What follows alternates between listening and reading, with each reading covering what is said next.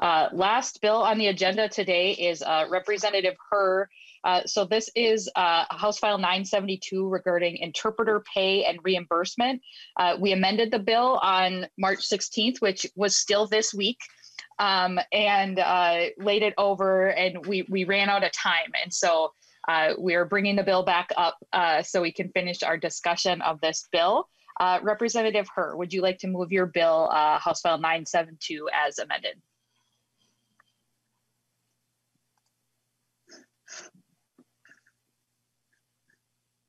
All right, Representative Herr, I think your video is, you might need to turn off your, I can hear you now, yep. Would you like to move your bill? Let me just try to, may need to, yes, Madam Chair, need to turn off your video. Yeah, all right, thank you. Representative Herr moves 972 as amended, and we do have some testifiers that we weren't able to get to earlier this week. So Representative Herr, please tell us about your bill, or we can go straight to the testifiers, whatever you'd prefer.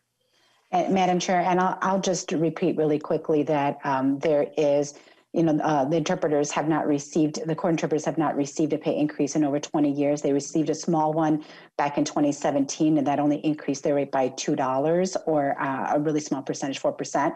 And other interpreters within the system are $20 ahead of them per hour. And so that's just a quick summary. And then I would like to turn it over to our testifiers who were not able to testify last time.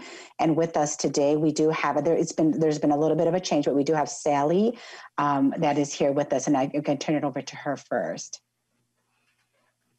All right, Sally, yep, sorry, Sally, please introduce yourself for the record and then go ahead with your testimony. Thank you. My name is Sally Nichols. I'm a certified Spanish interpreter, and I work as a freelance interpreter in the Minnesota State Court system. And the reason for this bill is, as Representative Herr pointed out, our wages have been really frozen for a long time. When I first moved to Minnesota in 1999, I was making more or less what I'm making now. And I was a single mother back then, but I was able to support myself. I'm still a single mother now, and we did receive a $2 increase, as Representative Herr said, in 2017, but it was a minimal amount. It was 4%, and that was after almost about 20 years, and nothing since then. So as inflation goes up, but our wages don't go up, we continuously struggle to stay in this profession, which we really love, and we believe we're a very strong and important part of the court system. But I routinely, and many other interpreters routinely, am struggling and juggling between paying my taxes, which are significantly higher as a freelancer, paying my health care, which is significantly higher as a freelancer, and paying my mortgage, which is no higher than anyone else's. But it used to be I was able to do all those things. Now I'm always behind on at least one of them, which means that I have to face a decision, as so many of my colleagues do, about whether I can afford to stay in this profession or whether I need to move on and do other things, which many of my colleagues have. We've been unofficially keeping tabs on the interpreters in the roster by periodically calling them all and emailing them all. And since we began doing that about 2 years ago, we've lost at least 20% of the interpreters who were available for interpreting on the roster. They've all left to do other things for different reasons, but the main reason was the lack of ability to support themselves as a freelance court interpreter. That's pretty much the extent of my testimony, and I would be happy to answer any questions that anyone has. All right, thank you, Ms. Nichols. Next on the list, I have Edith Hansich. Edith, if you could introduce yourself for the record and go ahead with your testimony. Yes, good morning. My name is Edith Gamero de Hansich, and I want to thank you for hearing me testify this morning.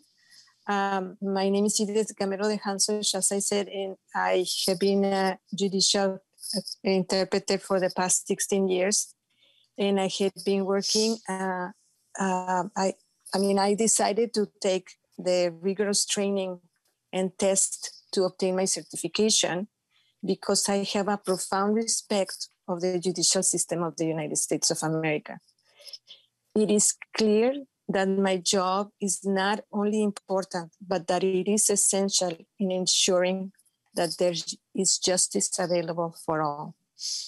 During these years, I have witnessed how outcomes have drastically changed with the precision of my interpretation inside of the courtroom in cases where, in the interest of saving time or money or out of sheer ignorance, a child or a friend or a family member of a party involved in a case had been used to interpret part of the proceeding that takes place outside of the courtroom. And that is why, in spite of earning close to the same income that was established 20 years ago, I continue working in this profession. And because I have a partner who has provided a steady income and the benefits for our family, I urge you to appropriate the money that can finally bring interpreters to a point of not having to decide to continue working in our profession or putting food on the table. Thank you. Thank you very much for your testimony. And last, we have April Cedillo. April, if you could introduce yourself for the record and then go ahead with your testimony. Good morning. Thank you, Madam Chair. My name is April Cedillo, and I'm a state certified Spanish interpreter, and I've been so for the last 20 years. I'm also the owner of a boutique interpreting agency called Link Interpret. We've been open for 12 years, and we provide judicial interpreters to private law firms. I actually am appearing this morning as an expert witness, and I would be happy to answer any questions that representatives may have about the bill. All right, thank you. We do have a couple of questions. Representative Novotny. Thank you, Madam Chair. Serious, curious question. Who actually does this certification? What's the difference between certified and non-certified? If they're not certified, is there still some level of education or expertise? Yes, Representative. This is April Cedillo. Ms. Cedillo. Thank you, Madam Chair. I would be happy to answer that question for you. Certified interpreters have gone through rigorous training and have passed a rigorous exam to become certified. It is less than 20% of candidates who take the test actually pass the test. And the state does the certification process. Right now we have certification for several languages. There is a second level for interpreters who are not certified, and those are called roster interpreters. They're on the state roster as having passed their ethics exam and having passed a background check and having passed an orientation for the state, but roster interpreters actually have taken no language testing to ensure the accuracy of their interpreting skills. Follow-up, Representative Novotny? That's fine. Thank you, Madam Chair. And Madam Chair, can I just add a quick follow-up? Yep, Representative Herr. And I just wanted to say that there is a pay differential between the certified interpreters and the roster interpreters. And so for people to be aware that they're not paid the same rate. Very good. Thank you, Representative Herr. Vice Chair Moeller. Thank you, Madam Chair, and thank you, Representative Herr, for this bill. I think it's really important, and I do have a couple questions. I'm curious first about where we are with receiving the fiscal note from the courts, and I don't know if anybody from the courts is on the call, or maybe Mr. Walls can speak to that, or maybe you know, Representative Herr, where we are with that. Representative Herr. Thank you, Madam Chair, and thank you, Vice Chair Mulder, for the question. We have been working very closely with the courts. We are awaiting actually numbers from them. Our research, Mr. Ben Johnson, has actually been the one who's been in contact with them, and we have not received the information as of about 3 days ago. All right, thank you. Is anybody from the courts here, or does somebody from House Research have anything to add? Looks like Oh, Mr. Johnson. Madam Chair, members, just very briefly, we've been back and forth with the courts a few times. I don't understand all the ins and outs of the details, but they've been having some difficulty untangling the specific numbers needed here from some other numbers based on how they do their budgeting. Mr. Walls put in today, which should help the courts to give specific numbers, and I believe he told me that there's a due date on that of this coming Monday. All right, thank you, Mr. Johnson. Hopefully the courts will get the message that we need that information as soon as possible. Additional follow-up, Vice Chair Moeller. Yeah, thank you, Madam Chair. Yes, and I do really hope the courts can get that information as soon as possible to us. Also, just wanted to ask about the importance of in-person interpreting versus virtual. It's my understanding that interpreters often use body language and to assist them in interpreting, and I would just like to hear from our testifiers about that. Thanks, Madam Chair. I see Ms. Cedillo is nodding, so I'm going to go to her first. Representative Muller, I'd be happy to answer that question. It is much better for us interpreters to interpret in person. We do rely greatly on things besides for just the words that are spoken, such as body language, and to be able to see a person's whole body and to be there in person does help us pick up on those things. Of course, right now, during the pandemic, just like everybody else, we have been working over video. I think we've done a really great job stepping up during the pandemic to continue providing equal access to justice in our court system. And I've been extremely proud of our colleagues for scrambling and learning so quickly how to do so. It's been so important. And we are greatly looking back to returning in person so that we can continue doing our important work. Follow-up, Vice Chair Moeller. That's all. Thanks, Madam Chair. All right, thank you. Next on the list, Representative Johnson. Chair Becker-Finn, Representative Herr, I understand the need for this, but I see a need in a different way. First of all, I'd like to thank the testifiers that are here today. They do a valuable service to our judicial system, not only in the courts, but also for the investigative side and the law enforcement. I've had to use them numerous times. And which, unfortunately, it's going to get much worse. I would love to see many more interpreters that are certified. We need to figure out what we can do to get them certified. I was reading an article about the border crisis right now down in Texas. Just at one station on a Sunday, they detained Representative Johnson, the question before us today is whether we should increase pay for interpreters in the courts here in Minnesota. That is correct. That is why I'm getting to that point. If I can finish the reasoning, I will get to that. Okay, let's try to get to it. Yeah, there was over 1,000 detained, and more than that made it through without getting caught. But with our catch and release, with the border down at the border and the crisis down there, those people are moving, and they're moving all over the country. And that was just one of 79 stations in Texas. We have other states that are having the same issue. These people are going to be coming to Minnesota. We're going to be dealing with them. We need the interpreters. The question I have is, with the border crisis and the need for many more interpreters, not just for the courts, but for our law enforcement side of it, which uses the same interpreters generally, especially if it's an interrogation, they need them. And if there's more than one suspect that they're interrogating, each suspect has their own interpreter. I had a case where I had to have 5 interpreters up here, and it cost my department a couple $1,000s to have those interpreters up here because of the distance they had to travel. We had to get one that had to come from almost 200 miles away to do the interview with the suspect, just because each one has to have their own interpreter. When it comes to the courts, if there's multiple people involved, each one has their own interpreter. With the number that we have, we're in great need. And you, as the testifier said, there's many that are on the roster but are not certified, so they cannot be used in the court systems, especially, or in investigative services.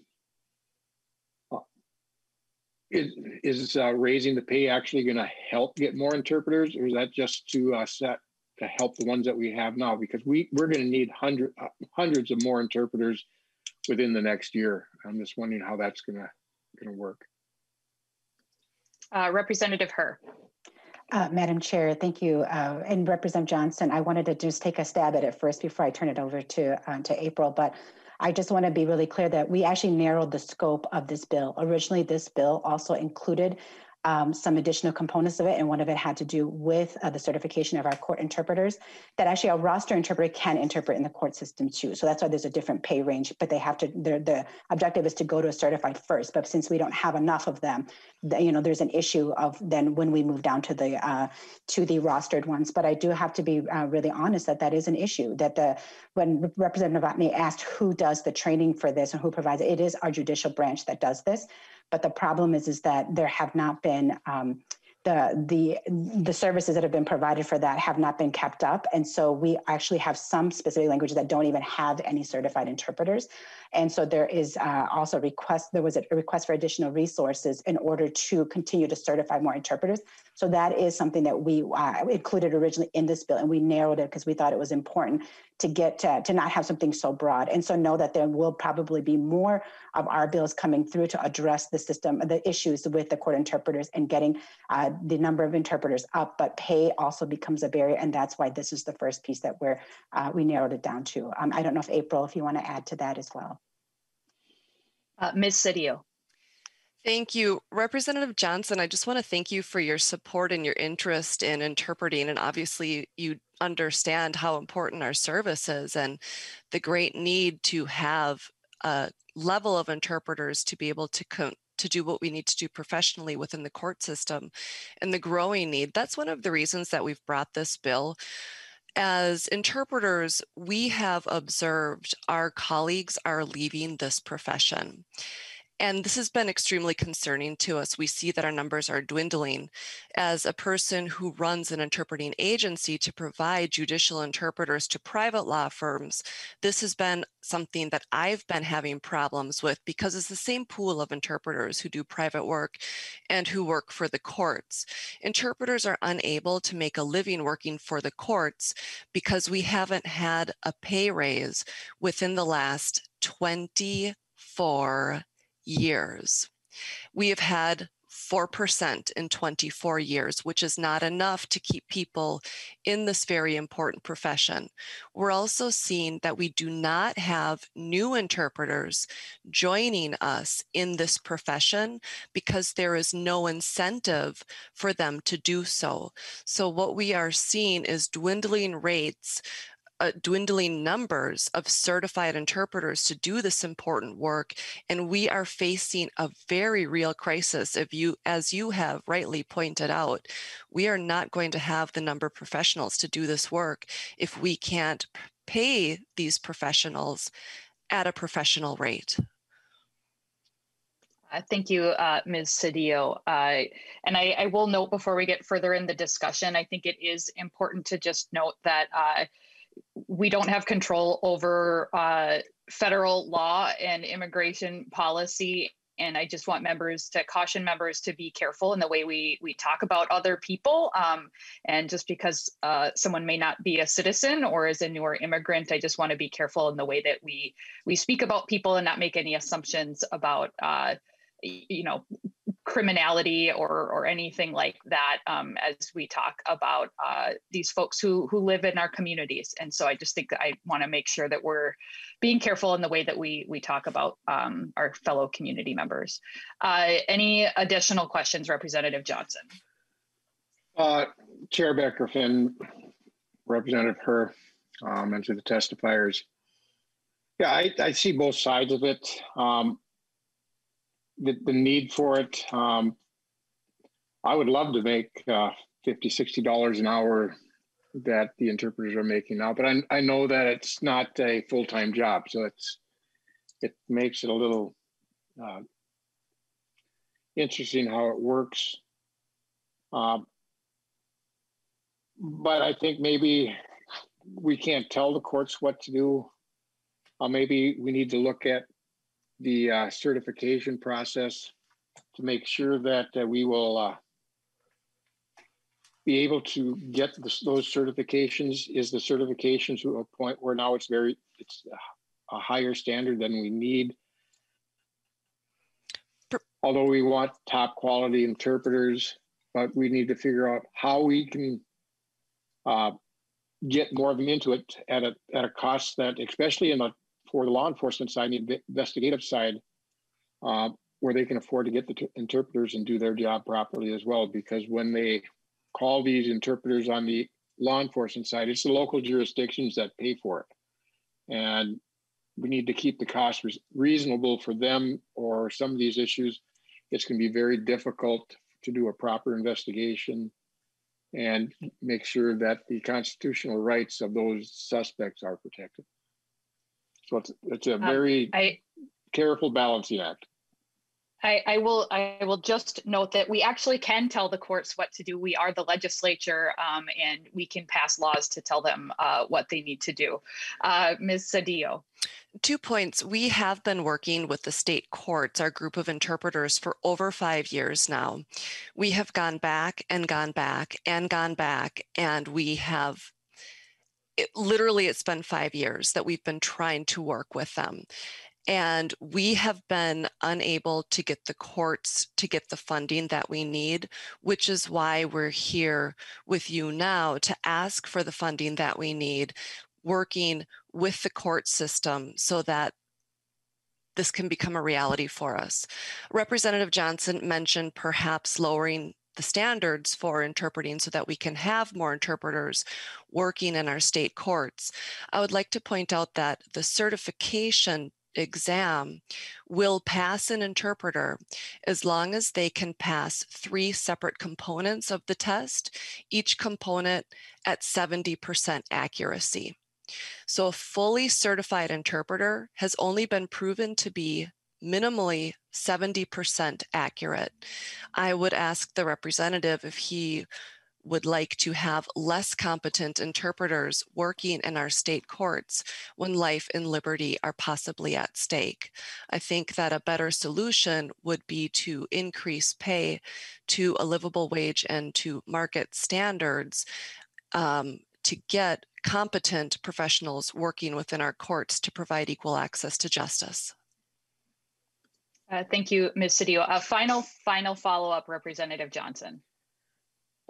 Chair Becker-Finn, I had not planned to speak again. I did not say lower the standards. I said look at them to see if they are in a position where it's almost impossible, basically almost impossible to pass and very difficult. We want the best qualified, but we also want to make sure that our certification system is not obtainable. And I will note, as in the work that I've done in my job, particularly in the realm of domestic violence and the need for interpreters, that when you don't have a highly skilled interpreter, it is almost impossible to both do the investigation and to follow through with the court processes, and to be, the details really matter in the courts as well as on the investigative side. And again, I'll just remind members that the question before us today is whether court interpreter pay should be increased. And with that, Representative Herr, I will give you the final word. Thank you, Chair Becker-Finn, and thank you, committee members, for hearing our bill. Sorry, Madam Chair. I had my hand raised. This is Representative Grossel. Oh, I'm sorry, Representative Grossel. It was not raised on my screen. Representative Grossel. Thank you, Madam Chair. I hate interrupting you guys, but and I'm having some difficulties with technical stuff this morning, so I apologize. I guess my question, it'll be very quick. As far as who foots the bill for this, am I understanding that the courts fit the bill for this? This won't be an unfunded mandate that we're going to place on counties that are already struggling with funding such things. I can actually answer that question, Representative Grossel. The reason this bill is before us and not the Public Safety Committee is that this is strictly related to the Supreme Court budget and the court budgets as far as the cost to interpreters in the courts. And so that is why we are laying it over and waiting on the fiscal note here in the Judiciary Committee. Any quick follow-up, Representative Grossell? No, Madam Chair. Other than when we, you made a good point as far as how we talk about our fellow man, and when we use words like racist and things like that flippantly, it's not good. I mean, you brought up the point when Representative Johnson was trying to say that there is a need and there is an influx of people coming into the country. So we all try to do the best we can to make sure that we use proper terminology when we're talking about our fellow man. So I just wanted to add that to the list of the things that you mentioned, which were good points. Thank you. Yeah, thank you, Representative Grossell. And I will note that pointing out that a policy or a statement is racist is not a personal attack on any person or group of people. It is if folks are still confused about what racism and racist means, I would encourage you to go back and read the Select Committee report that came out at the end of the year. It is a very valuable document includes some definitions for folks if they're still confused or need clarification on what that means. And now, Representative Herr, closing comments. Thank you, Chair Becker-Finn and committee for letting us have this bill come before you and hearing it again. I did just want to address a couple of things really quickly before we close today that I know Representative Johnson mentioned how he would like to make $50 an hour too. And I want to just reiterate that after paying taxes, fees, and expenses, that the effective rate for an interpreter who is interpreting in a court 15 miles away, so that's usually 3 hours total interpreter time, is only $18.51. And the effective pay for those that are assignments that are 30 miles away is only $10.94. And I think that we all know very well that when you are working as a contractor in this way or as an independent individual in this way, that you don't get to keep the whole $50. And so I just want us to be really clear about that. And the other two is just to reiterate that we have actually been working with the courts, and the interpreters were working long before I was, and that we've been really respectful of knowing that our judicial branch is a separate branch of government, and though that we appropriate the funds to pay for interpreter fees, that we have done our best in ensuring that we're working closely with Justice Gilda and her team of people. And so we understand walking that fine line. And also just the last piece of it, how we should keep costs reasonable for those who use these services, like, our peace officers or our court system. And for us to understand that we either pay for it now or we pay for it later. That when we don't do a good job in interpreting and ensuring that people have the justice that they need, that when we have to go back and relitigate cases, or we have to provide justice for those who did not get justice the first time, that the cost to us is much, much greater than the $50 per hour that would have been paid to our interpreters. And so I just want to make sure to remind us of that these things come for a reason, at a price for a reason, is because justice does matter. And so with that, I just want to say thank you all for hearing this, and I look forward to your support and ensuring that we do pay our court interpreters the pay that they deserve. And it's been a long time overdue. So thank you so much. Thank you. Definitely a very highly skilled position to do that work. And I do want to thank our testifiers for being here today and for the work that they do. There's actually at least one familiar face from my work in Hennepin County, and very much appreciate the work that you all do and how important you are as we seek justice within our court system. So thank you very much. We'll renew Representative Herr's motion. And with that, 972 is laid over for possible inclusion in the Judiciary Finance Omnibus Bill.